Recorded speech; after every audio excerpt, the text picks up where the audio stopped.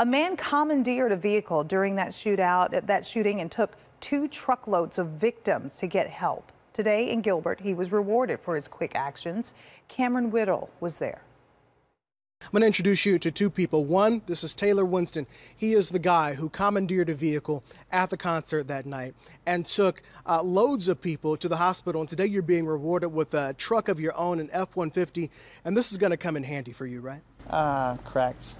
First, I'll be selling my vehicle, and 100% will be going to the victims. It took a lot to accept this, and friends and family, and we didn't even reach out back to them until, I don't know, a day or 2 ago. But I'll be able to help at a lot more festivals that we will be going to, and continuing to hopefully spread positivity and utilize this as another tool to bring that to them. Thank you again for everything that you did that night. We appreciate it.